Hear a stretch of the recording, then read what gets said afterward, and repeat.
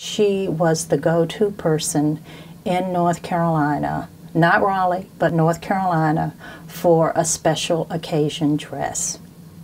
And once her reputation, which she started building in the late 20s, it crescendoed in the 40s and 50s, and it was just, as I said, she was the go-to person.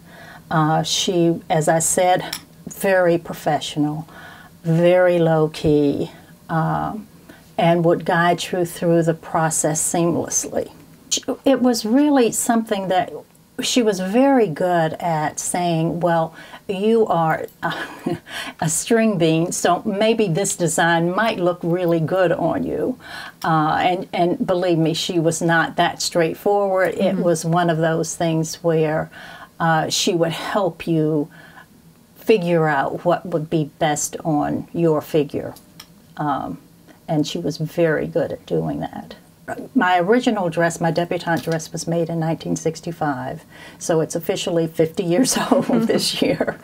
In 1967, I was returning Miss Jabberwock to crown the new Miss Jabberwock that year.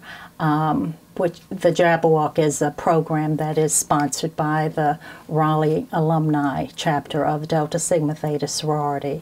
And Mrs. Kay made a beautiful red chiffon dress for me to wear that year, as well as a matching red cape and clutch. Her role in the broader community was very subtle. I think I would characterize it as being something that she developed through her clients and through her involvement in her church. She, over the years, had a very good vantage point. In other words, making special occasion dresses for people from across the state. She had a very special vantage point of seeing political and the social climate that was going on around her. And because she worked for so many years, I'm sure she was a very good listener, and I'm sure she made observations and was very observant and made observations as to what how she might impact the community and how she could maybe prepare her children and grandchildren to be involved in community affairs.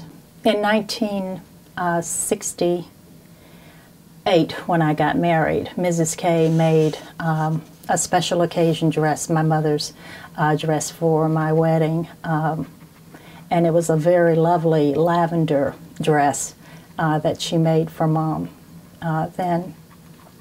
Mom died unexpectedly in 1975, and we decided to bury her in that very special dress. No, I just remember her as a very low-key, elegant, almost regal person who was never ruffled and always produced a very special product.